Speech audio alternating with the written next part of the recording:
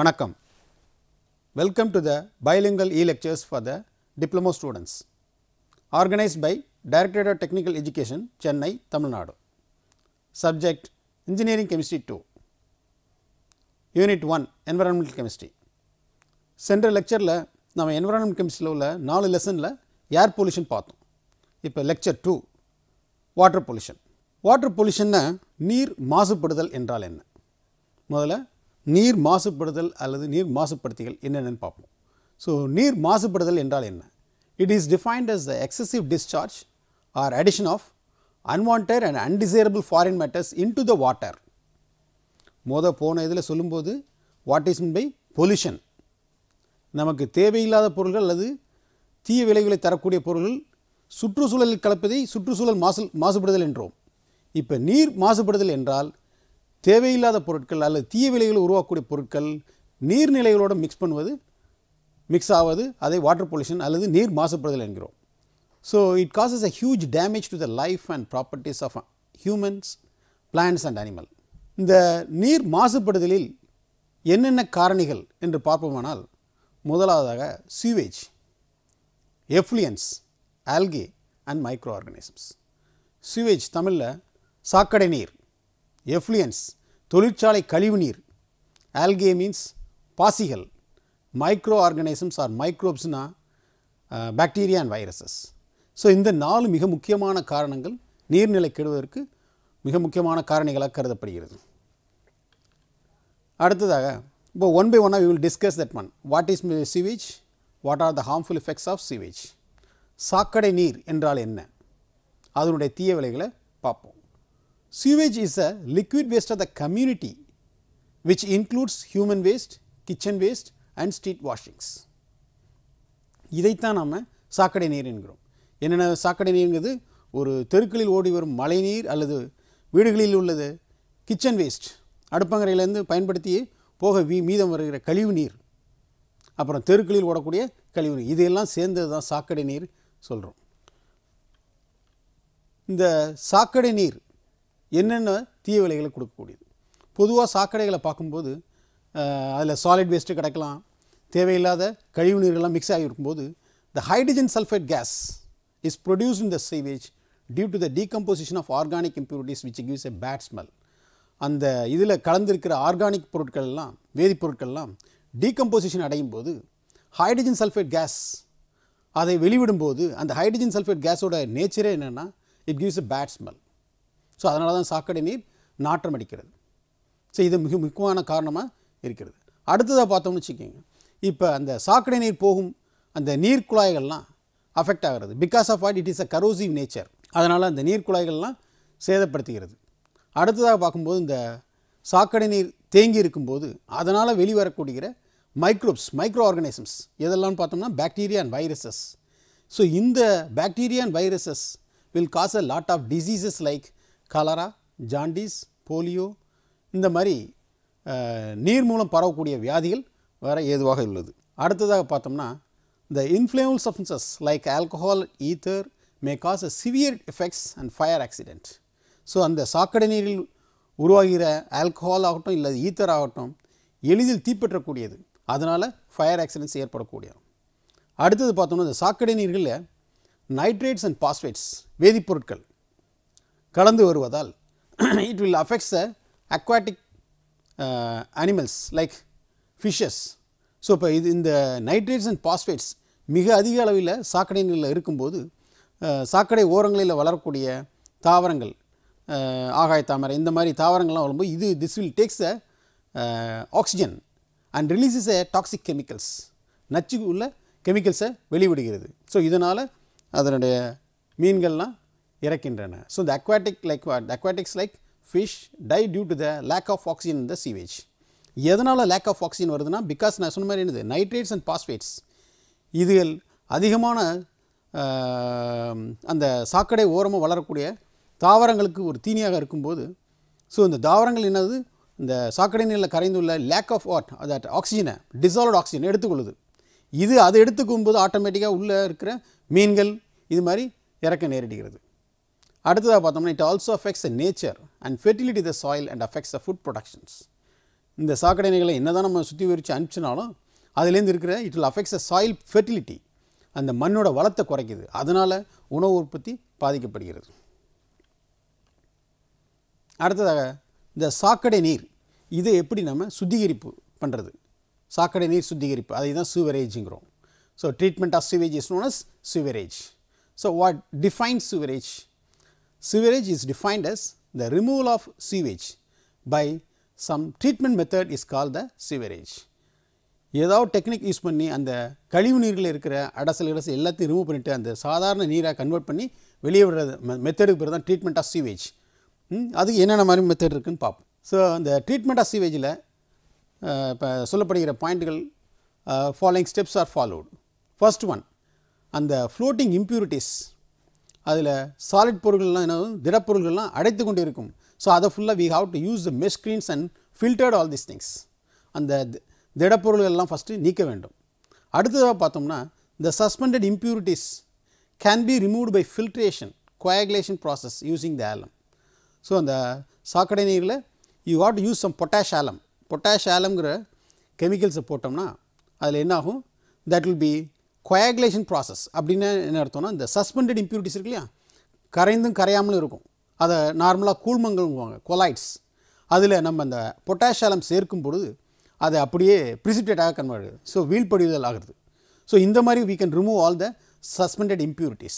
அடுத்ததாக பார்த்தோம்னா inflammable organic impurities can be removed by oxidation process. So அதில் if you are passing the oxidizing agents, so what will happen, the organic impuritiesலாம் இருந்துச்சுன்னா அது ஆக்சிஜனேற்றம் அடைந்து அது முழுவதுமாக நீக்கப்படுகிறது.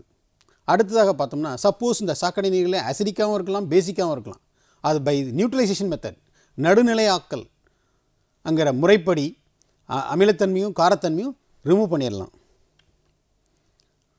Suppose if any bacterial impurities, எது say for example the bacterial இம்ப்யூரிட்டிஸ்ன்னு சொல்கிறது பாக்டீரியா வைரஸ், இந்த மாதிரி இது மூலயமா இருக்கும்போது அந்த தண்ணீர் வந்து என்னது மாசடைந்திருக்கும். ஸோ அதை by chlorination, by chlorine water pass பண்ணுறோம், இல்லை ப்ளீச்சிங் பவுடர் போட்டோம்னா அதெல்லாம் we can remove the things. It will kill the germs and bacteria. The another one, the water left out from the sewage can be treated by suitable purification method and can be used for other purposes. இந்த மாதிரி சாக்கடை நீர் சுத்திகரிக்க பண்ணி கடைசியாக வர நீரை நாம் தோட்டங்களுக்கோ இல்லை விவசாய நிலத்துக்கோ இந்த மாதிரி பாஸ் பண்ணி சரி பண்ணிடலாம். The next one, by passing the oxygen, the oxidizable matter is removed.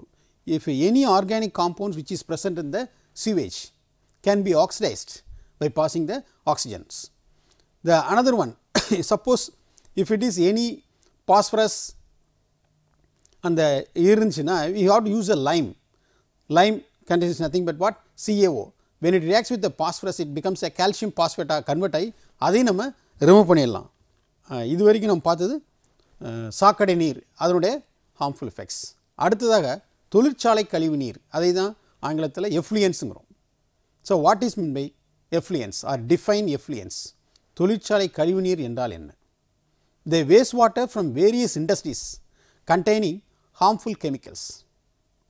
This industrial waste water is known as effluent. So இப்போ தொழிற்சாலை நகரங்களில் வேரியஸ் இண்டஸ்ட்ரீஸ்லேருந்து என்னாகும், தொழிற்சாலை கழிவு நீரெல்லாம் வரும். இந்த தொழிற்சாலை கழிவு நீரில் வரும்போது இட் மேபி எ டாக்ஸிக், அல்லது for examples leather industries, leather chemicals வரலாம், டையிங் இண்டஸ்ட்ரீஸ், சாயப்பட்டறைகள்லேருந்து சாயம் வரலாம். ஸோ இந்த மாதிரி தொழிற்சாலைகள்லேருந்து வெளிவருகிற கழிவு நீர் பேர் நம்ம எஃப்ளூயன்ட்டுங்கிறோம், தொழிற்சாலை கழிவு நீர்.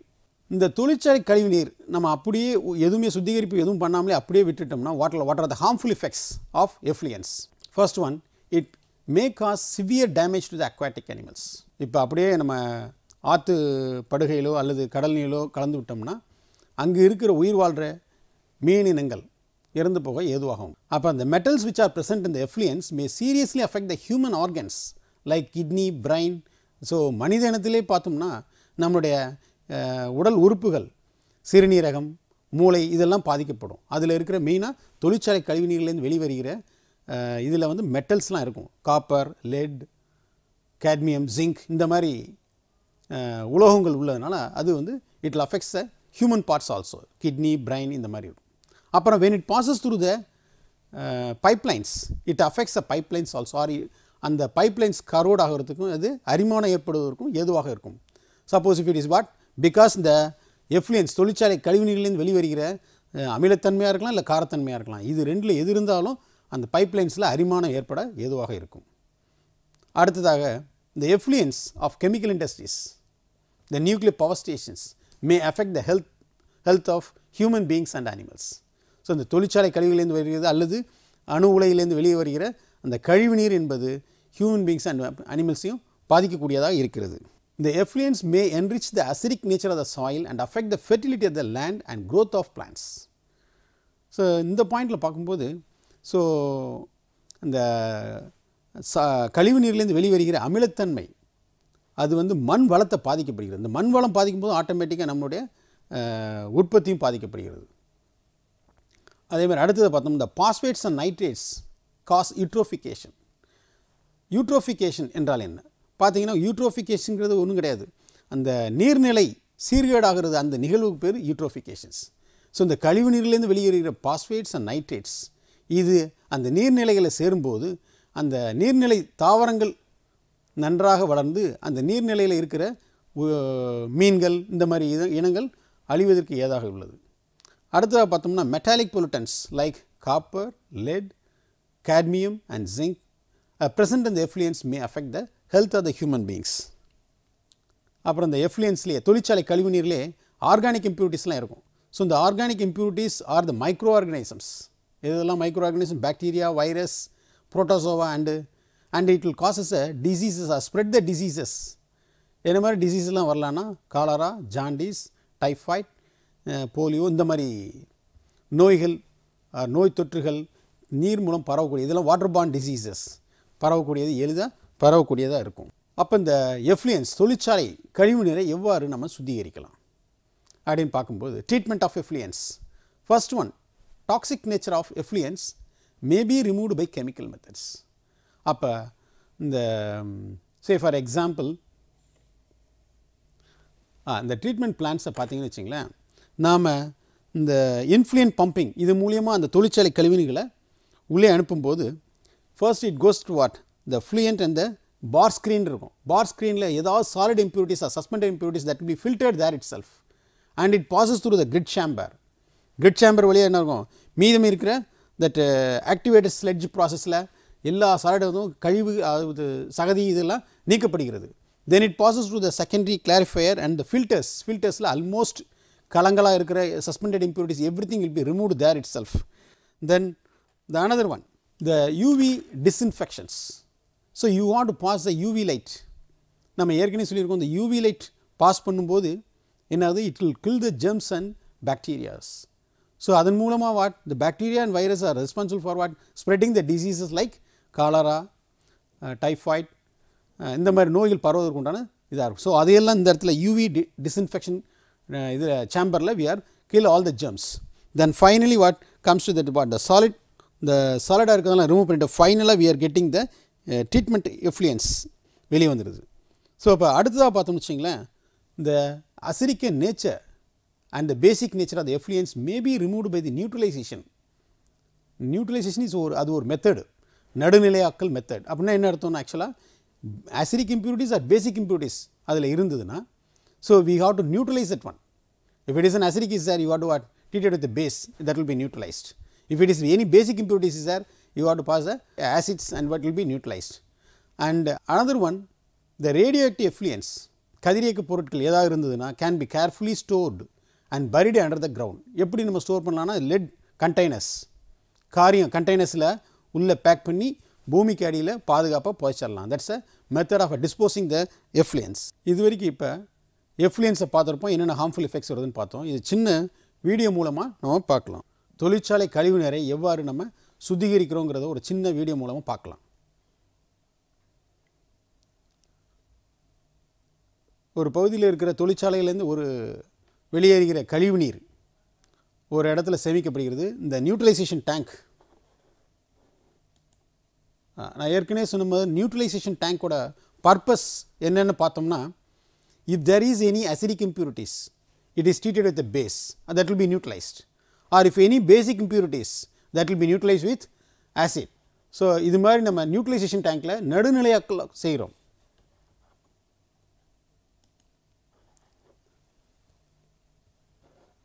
அடுத்ததாக அந்த பார் ஸ்க்ரீன் அப்படின்னு சொல்கிறது காரணம் வந்து any suspended impurities R solid waste இந்த மாதிரி கழிவுநீரோட கலந்து வரும்போது that all filtered here it self. Then the level ஸ்விட்ச் we have to see the control of the level of the effluents and feed pump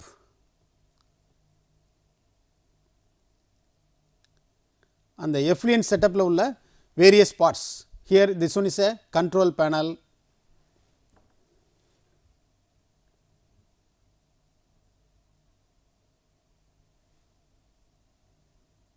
air compressor, இந்த effluent treatment பிளான்ட்டுக்குரிய எல்லா பார்ட்ஸுகளும் நீங்கள் பார்த்துட்டே வரீங்க. தென் ஏர் ரோட்டாமீட்டர் இஸ் தேர்,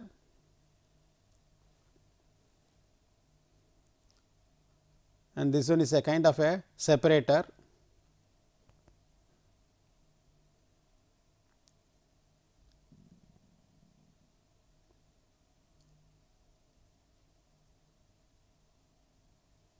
இந்த தொழிற்சாலைகளிலிருந்து வெளியேறுகிற கழிவுநீர் எல்லாம் இந்த மாதிரி இடங்களில் தான் நம்ம சுத்திகரிப்பு பண்ணி கடைசியாக விவசாய நிலங்களுக்கோ அல்லது கார்டன் மாதிரி ஏரியாவுக்கோ இந்த தண்ணீரை மறுசுழற்சி பண்ணி நம்ம அனுப்பிச்சிடலாம். நேரடியாக அப்படியே அனுப்பிச்சோம்னா அது it will gives a lot of harmful effects.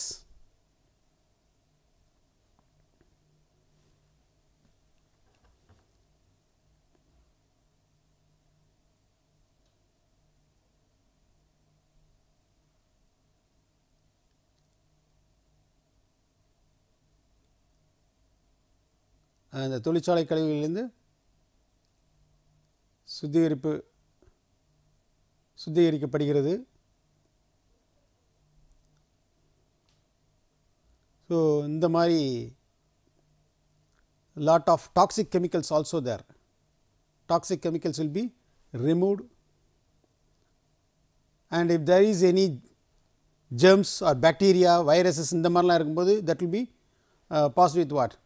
Chlorine water or you have to bleaching powder. இந்த மாதிரி நம்ம கெமிக்கல்ஸை பாஸ் பண்ணோம்னா அந்த it will kill the germs and microbes.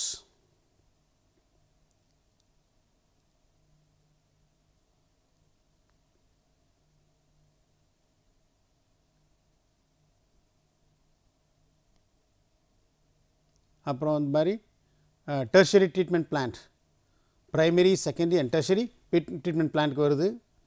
இந்த இடங்களில் தான் என்னது சாம்பிள் கலெக்ட் பண்ணப்படுகிறது.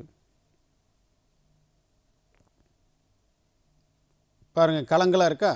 ஸோ இந்த மாதிரி ஏரியாக்களில் யூ வாட் யூஸ் எ பொட்டாஷாலம்.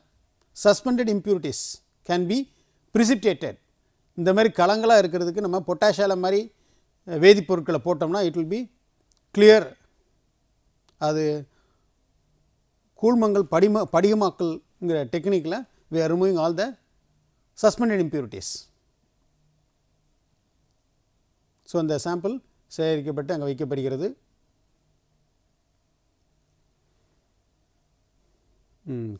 கடைசியில் எஃப்ளூயன்ட் தொழிற்சாலை கழிவுநீர் சுத்திகரிக்கப்பட்டு மாதிரி சேகரிக்கப்பட்டு இரண்டையும் அங்கே வைத்து பார்க்கலாம்.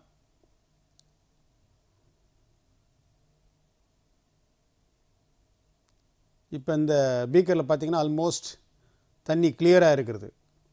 எல்லாம் சுத்திகரிப்பு செய்த பிறகு கிடைக்கிற நீர். இந்த நீரை நாம் என்ன பண்ணலாம், விவசாய நிலங்களுக்கோ அல்லது கார்டன் மாதிரி ஏரியாவுக்கோ பாஸ் பண்ணி we can utilize these waters also. அப்படியே தொழிற்சாலையிலேருந்து வெளிவருகிற நீரை நம்ம யூஸ் பண்ண முடியாது. அடுத்ததாக இந்த தொழிற்சாலை கழிவு நீர்லேருந்து வெளியே வரும்போது there are some important metals, heavy metals are present in that one. lead, copper, cadmium, zinc. இதெல்லாம் கடுமையான ஒரு தீய விளைவுகளை தரக்கூடிய உலோகங்களாகும். இப்போ ஒன்றுத்தையும் அது என்ன மாதிரி தீய விளைவுகளை கொடுக்குது, what are the harmful effects of this ions. First one let, காரியம். இது என்ன ஆகுது, மிக முக்கியமாக நமது மனித உடலில் லிவர் அண்டு கிட்னியை அஃபெக்ட் பண்ணுது. லிவர் கல்லீரல் அண்டு கிட்னி சிறுநீரகத்தை பாதிக்கக்கூடியது. அது மட்டும் இல்லாமல் நர்வஸ் டிஸார்டர் நரம்பு மண்டலத்தையும் பாதிக்கக்கூடியது.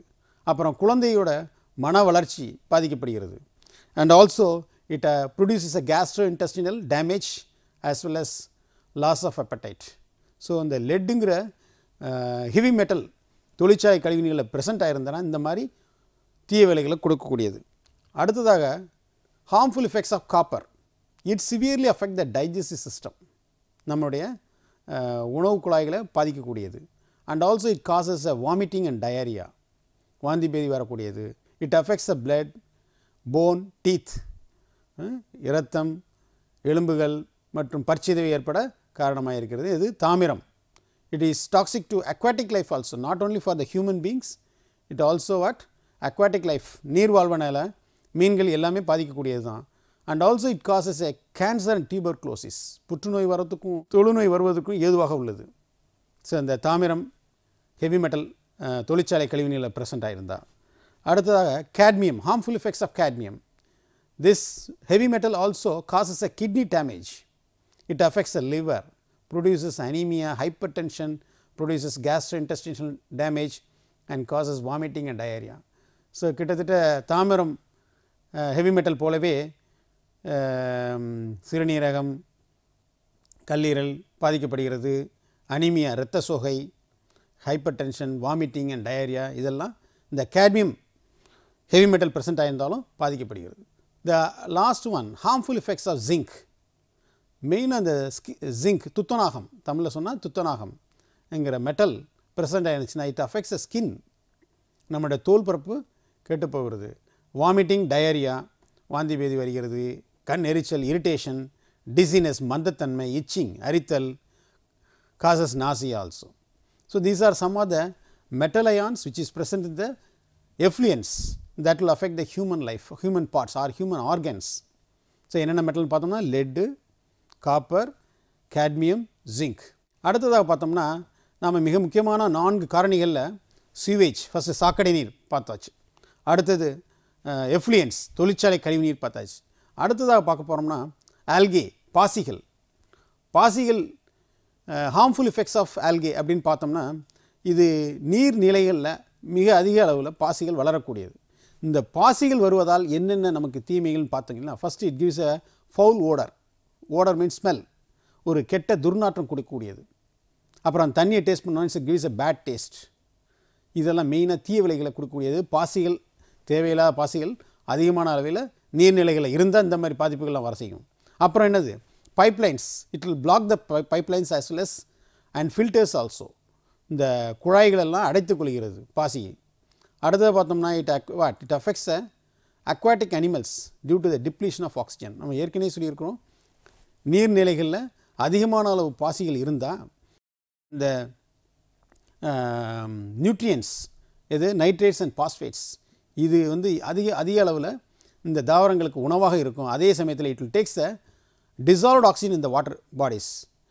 இது அதிகமாக எடுத்துக்கொள்ளும்போது what will happen means there are a lot of what aquatic fishes may die. So, இதெல்லாம் harmful effects of algae. Then treatment of algae. Sir அது இந்த பாசி வராமல் இல்லை பாசி நீர்நிலைகளை பிடிக்காமல் இருக்கிறதுக்கு என்ன மாதிரி ட்ரீட்மெண்ட் பண்ணுறது? algicides, we can use some algicides that will control the growth of algae. என்ன மாதிரினா பார்த்தீங்கன்னா say for example copper sulfateங்கிற algicide நம்ம யூஸ் பண்ணோம்னா பாசிகள் வளர்வது கட்டுப்படுத்தப்படுகிறது. The algae can be destroyed by using chemicals like bleaching powder, activated carbon and lime. So, the growth of algae can also be controlled by preventing the sunlight to fall on the surface of water. Harmful effects and control of microorganisms. The last one causes for water pollution. Another main bacteria and viruses. The bacteria and viruses causes diseases like cholera, jaundice, typhoid. இந்த மாதிரி நீர் மூலம் பரவக்கூடிய தொற்று நோய்களை பரப்பக்கூடியது. So, they destroyed. How we can control this one? By passing that what bleaching powder and chlorine. இது போட்டோம்னா ஆட்டோமேட்டிக்காக the bacteria and viruses. Sometimes we can also pass the UV light also. That also what kill the germs and microbes. அடுத்ததாக பார்க்க போகிறது eutrophications. Eutrophication என்ன? அது எவ்வாறு, what are the harmful effects of eutrophications? Eutrophication, the aging of lake and pond by the enrichment of nutrients is called eutrophications. Eutrophication தமிழில் சொல்ல போனால் நீர்நிலை சீர்கேடு, அந்த நிகழ்வுக்கு பேர் eutrophications. ஸோ எப்படி பார்க்கணும்னா ஆக்சுவலாக மெயினாக nitrates and phosphate salts are used as a nutrients for the நீர் மேலே வளரக்கூடிய தாவரங்கள் என்ன மாதிரி தாவரங்கள் பார்த்தோம்னு வச்சுக்கோங்க, ஆகாய தாமரைகள், இந்த மாதிரி தாவரங்களுக்கு உணவாக போகிறது. ஸோ இது உணவுகளை எடுத்துக்கொண்டு what will happen, it will also takes a dissolved oxygen present in the water bodies. So நீர்நிலைகளில் இருக்கிற டிசால்வ்ட் ஆக்சிஜன் இது எடுத்துக்குதுன்னா ஆட்டோமேட்டிக்காக வாட் வில் ஹேப்பன் மீன்ஸ் இந்த நீர்நிலைகளில் இருக்கிற மீன்கள் இறந்து விட ஏதுவாக இருக்கிறோம். So causes of யூட்ரோஃபிகேஷன்ஸ், mixing of sewage water from the agricultural land, domestic detergent waste containing the nitrogen compounds and phosphates into lake water. So it enhances the growth of algae. This is the main reasons. The harmful effects of eutrophications. என்ன மாதிரி தீய விளைவுகள் இந்த யூட்ரோஃபிகேஷனால நமக்கு வருகிறது? First, it enhances the growth of algae in water, which leads to the depletion of oxygen in the water. Algae releases the toxic chemicals also. அதனால தான் இந்த தாவரங்கள்லாம் இருக்கும்போது ஆகாய தாமரைகள்லாம் அந்த இடத்துலேருந்து ஒரு கெட்ட துர்நாற்றம் வரும். அது மட்டும் இல்லாமல் உள்ளே இருக்கிற மீன்கள் இனம் அழிய ஏதுவாக இருக்கிறது. அப்புறம் when the oxygen level falls to zero, what will happen means the sulfates are reduced to hydrogen sulfate gas மாறுது. The hydrogen sulfate already told you that will give us a bad odor or pungent smell. இந்த மாதிரி ஒரு துர்நாற்றத்தை கொடுக்கக்கூடிய வாயுவாகும். And also it blocks the pipelines, filters and produces a bad taste and odor. அப்புறம் இந்த eutrophication பார்த்தீங்கன்னா it admits the growth of bacteria and viruses. So அந்த eutrophication நீர்நிலை சீர்கேடு அந்த நிகழ்வு போகும்போது பாக்டீரியா அண்ட் வைரஸஸ் நிறைய வளரக்கூடியது. அதன் மூலம் நீர் மூலம் பரவக்கூடிய வியாதிகள், water born diseases like dysentery, cholera, typhoid, yellow fever, which affects the human beings. It also causes an imbalance in ecosystem based on the water resources. Population of aquatic animals is also reduced. Algal toxin accumulated in the shellfish are harmful to human system.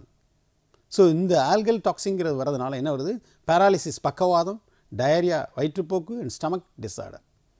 So algae and other rooted weeds clog the water filters. They also cause damage to the hydroelectric engines also. இதுவரைக்கும் நம்ம பார்த்த water pollution என்னென்ன பார்த்தோம், just we can see the recap. Water pollution, define water pollution. Water பொல்யூஷன்னா என்ன, அதோட causes for water pollution.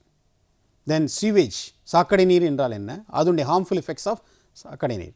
Treatment of sewage, அந்த சாக்கடை நீரை எவ்வாறு சுத்திகரிக்கப்படுகிறது, சிவரேஜ் அது பார்த்தோம், அதனுடைய harmful effects. Then industrial effluents and what is a industrial effluents and its harmful effects. அப்புறம் algae and its harmful effects, eutrophication and its harmful effects. These are the things we discuss in this particular lecture. இதிலேருந்து questions எப்படியெல்லாம் கேட்கலாம். Part A, so 2 mark questions. Give 2 examples for water pollutants. What is sewage? What is sewerage? What is eutrophication? So the examples for water pollutants.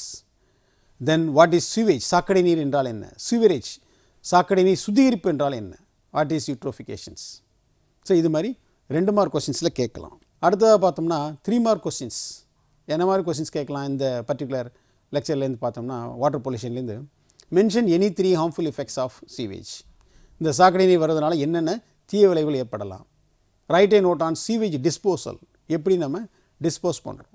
Mention the harmful effects of effluents, தொழிற்சாலை கழிவு நீர்லேருந்து வர்ற R we can say what, அந்த நீர்னால் வரக்கூடிய தீய விளைவுகள் என்னென்ன. Mention the harmful effects of algae, how it is controlled. So we are spreading some algicides like copper sulfate, இந்த மாதிரி போட்டு எப்படி கண்ட்ரோல் பண்ணுறோம், அது they are asking in the 3 mark questions also. இந்த பார்ட் சி 5 மார்க் கொஸ்டின்ஸ் என்னென்னலாம் கேட்கலாம். What are the major water pollutants, give the harmful effects.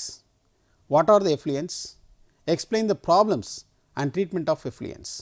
எஃப்ளூயன்ஸ்னால் என்ன, முதல்ல தொழிற்சாலை கழிவுநீர்னால் என்ன, அதனுடைய ப்ராப்ளம்ஸ் என்னென்ன, அதை எப்படி நம்ம ட்ரீட்மெண்ட் பண்ண போகிறோம், ட்ரீட்மெண்ட் மூலம் நீக்கி அது எவ்வாறாக பயன்படுத்திக்கிறோம். So that's what explain the problems and treatment of effluents.